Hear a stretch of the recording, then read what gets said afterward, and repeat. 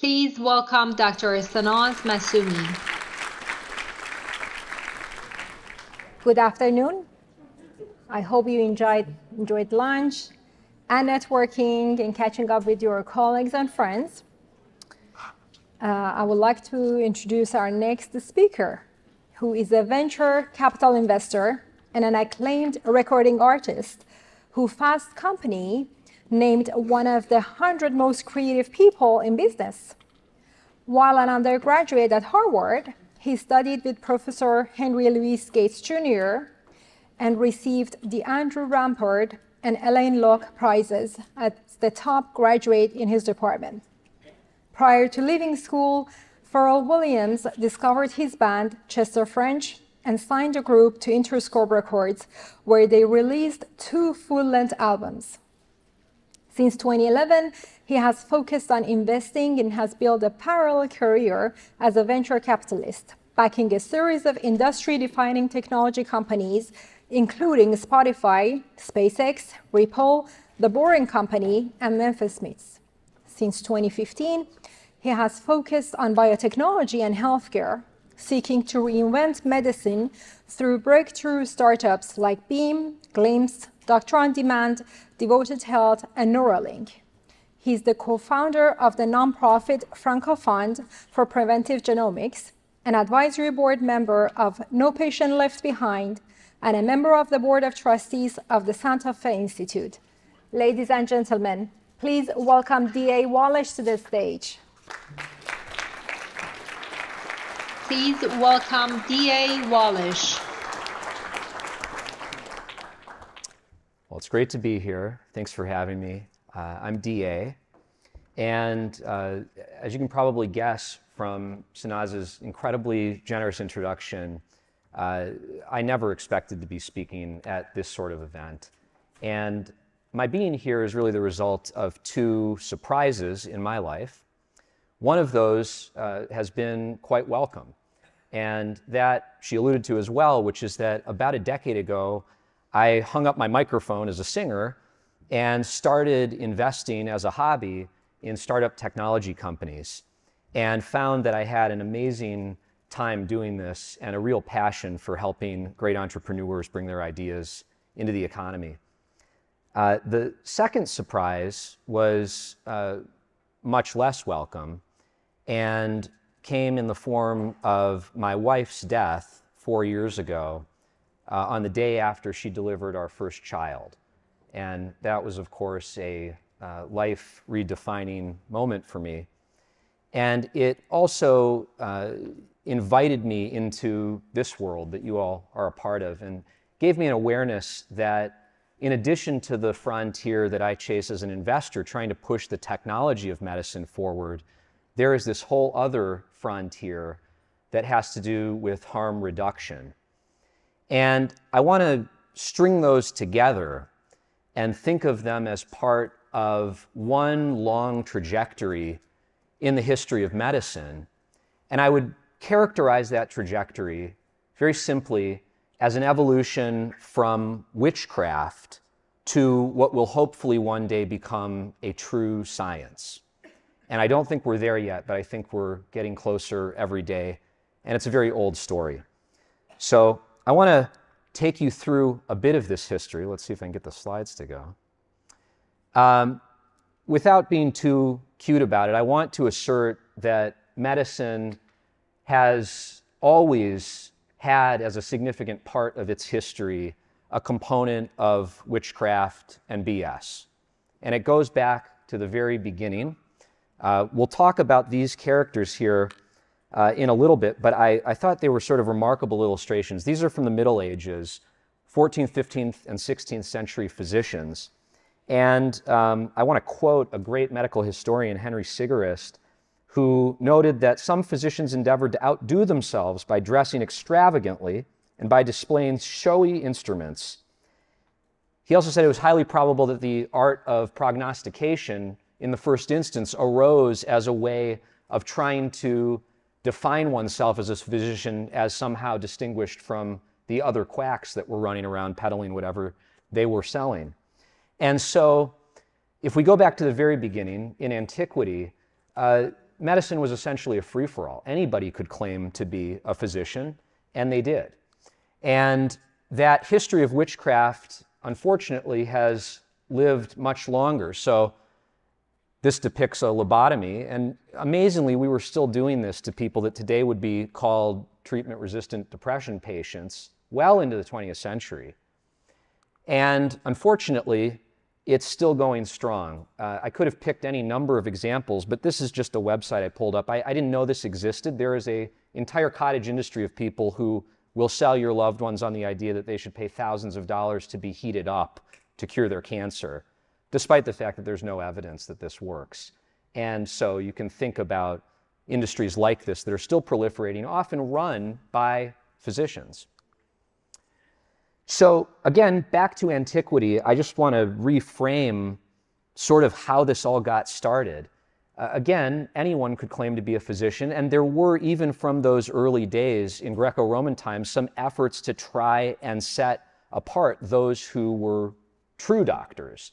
So certain Roman emperors, in fact, even designated 10 or 15 physicians, or so-called physicians, in each city as the real doctors. And that was kind of the start of the guild mentality, because they didn't have to pay taxes.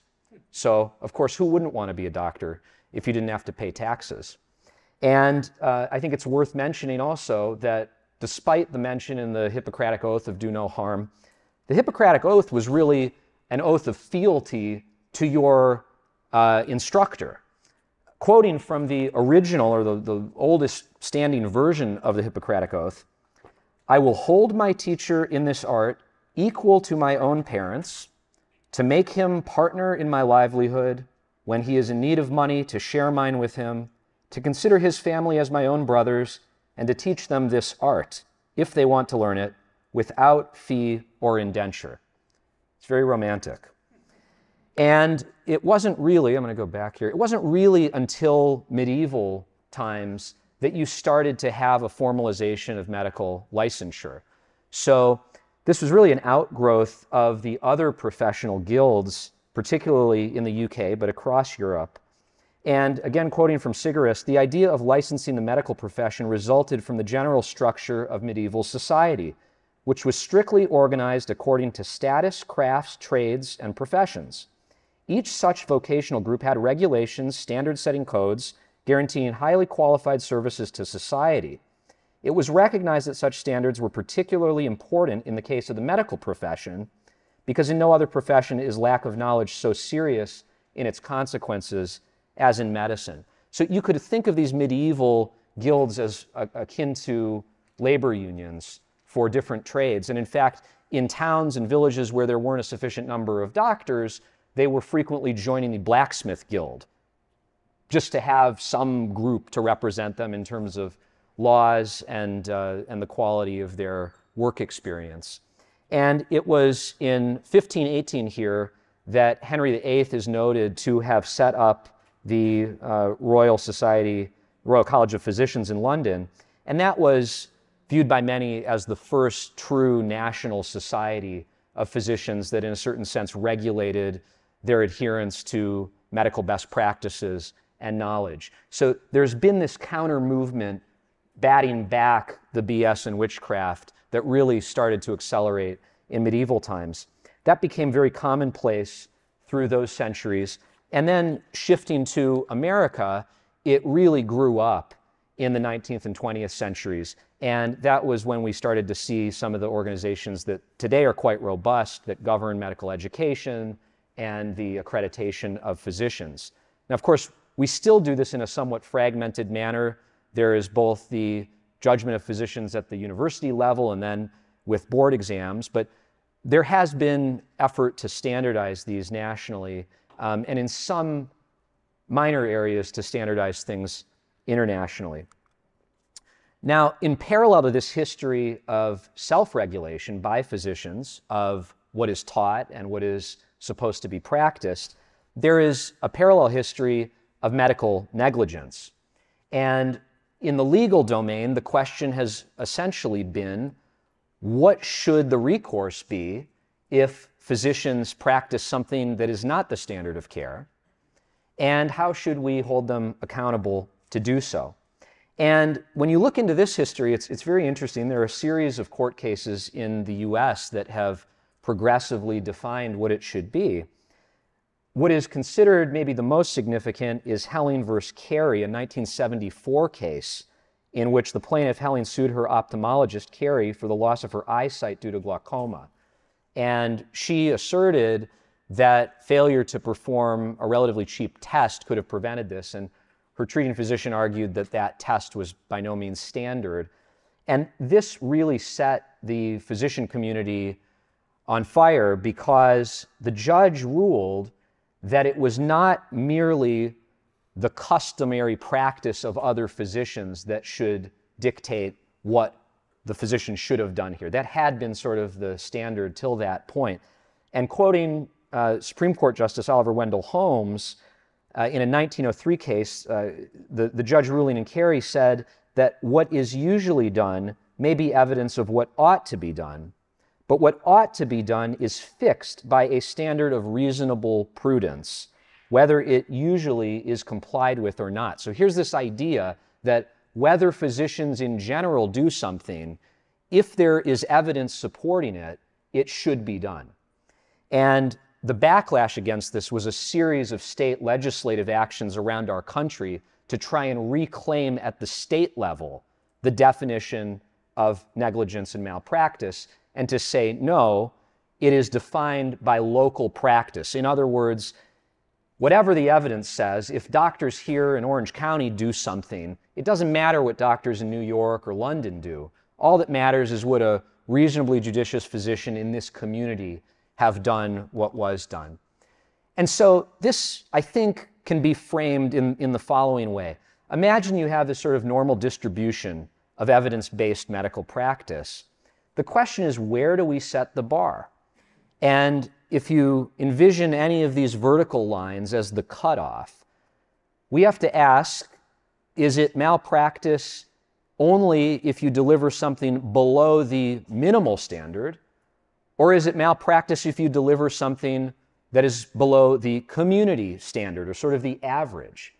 And of course, a lot of physicians would argue that even the community standard is too stringent, because if we're saying that everything below the average is malpractice, that would mean half of all medical care is malpractice. And that obviously seems illogical and untenable. But I want to make the argument that with the technology we have before us today, it is actually possible for us to set the highest conceivable bar, which is world-class, gold standard evidence-based care, and that should be the standard. Anything other than that should, in fact, be viewed as malpractice. Sanaz mentioned that one of my first investments was Spotify. And what we did with that company that I think has changed the world in a wonderful way was to take this fragmented distribution system that existed for music. You'll remember Sam Goody and Tower Records, essentially the equivalent of large integrated health systems. Big buildings full of records. The equivalent of doctors were essentially the record store clerks who had encyclopedic memories of musical history and could recommend you the perfect record. And we blew that up and centralized everything that had ever been done in recorded music and put it in one database in the cloud that could be accessible by everyone wherever they were in the world. And I think we need to do the same thing in medicine. I call it streaming medicine. And what it really means is world-class medicine, that highest bar possible for the entire world. So it's a deceptively simple idea. It might be so simple that it's dumb, but it might be brilliant. I hope it's brilliant. And the idea is that we actually need to take today, which is a very fragmented standard of care, and we need to centralize it into a single evidence-based corpus of medical knowledge, best practices, medical reasoning in the form of AIs, personalization to patients based on idiosyncratic biomarkers. It needs to be always up to date, and it needs to be the same everywhere in the world. There should not be different standards in cities. There shouldn't be different standards in countries. Every person on earth deserves to benefit from the same best possible medical knowledge that we can bring them. Thank you. Sounds like you thought it was brilliant. There are, I think, three major barriers to this, and I'm going to run through them really quickly. The first is fragmentation. And I just want to make the point that while we talk about this thing, the standard of care, as if it exists, it doesn't. Where is the standard of care? Show me the book that compiles the standard of care into one place. Instead, what we have are a million fragmentary standards of care. Everyone has their own standard of care. Physician societies, individual practitioners, insurance companies, the federal government, different governments. And I think, despite how difficult it will be to do, the world's private and public sectors need to come together to unify this knowledge into a single consensus body of knowledge. The second is medical culture, which still stands in the way of doing this in at least two major dimensions. One is this long-standing tension between the so-called art and science of medicine. And as an artist, I want to just say that I think it's terrifying to think of medicine as an art. That's not to say that there shouldn't be physician judgment. It's not to say that there isn't a lot of room for creativity or detailed reasoning, but it should be the furthest thing from an art. It should become a real science. And paternalism is a modality culturally that needs to end. And I'll even be so crazy in a room full of doctors as to suggest that we should get rid of the honorific title doctor. We don't call lawyers Esquire anymore. This is a power standard. It's a cultural practice that is meant to create a distinction between those who have the power and those who don't, namely the patients, and I think we should get rid of it. And finally, this is an optimistic note, technology has been a barrier to this unified global standard of care, but it is not anymore. We now have the computational means to do real-time distribution of medical knowledge. We are quickly getting AI co-pilots that are going to blow everybody away in terms of their ability to assist with making medical judgments and processing information in real time. And finally, auditing that delivery of care is something that we're going to be able to do in real time with very high fidelity. I won't go through this because I want to wrap up, but here's my blueprint, and anyone who wants to, please email me and I'll send you this and we can talk about it. I'm da@timebioventures.com. I just want to end on a couple, again, optimistic points. The first is that I believe that streaming medicine is actually going to redefine the entire medical labor force. I do think we should get rid of the title doctor. I don't know that we should get rid of doctors as such, but I think the labor roles are going to look completely different in 10 or 15 years. And basically the question is, how can we lower the technical barrier to entry for the practice of medicine, which might ironically sound like it's going to make care more dangerous, but is actually the only way that we can get enough labor into this workforce to democratize high-quality care and extend it to everybody. And I think a more distributed labor force plus streaming medicine can be much better than even the most thoughtful doctors like House. And finally, I think this is a moral imperative because we don't have an ability to produce enough physicians in the traditional sense to create the density of them everywhere in the world where people deserve high-quality care. So I'm going to leave you with these four thoughts. The first, medicine still on this journey from witchcraft to science, and we need to finally wrap up that journey and turn it into a real science. Second, the corpus of medical knowledge is one of the great achievements of human civilization. I think, I forget which physicist had the gold record, but the idea was we're going to send out a gold record. Carl Sagan wanted to send a gold record into space, and did, in fact. And the question was, it was sort of like a time capsule. What are we going to put on the gold record that represents humanity's greatest knowledge and achievements? Well, imagine tomorrow an asteroid hit us and every physician in medical school dropped off the face of the earth.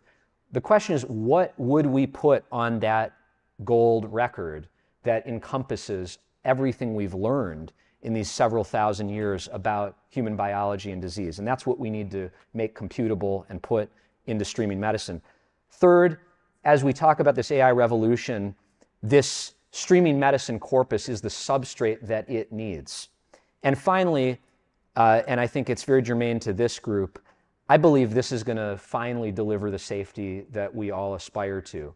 By enabling us to audit in real time everything that is done in the practice of medicine and ensure that it is consistent with the best of human knowledge, we will be able to eviscerate harm to patients insofar as it's possible. Thanks for listening and appreciate your time.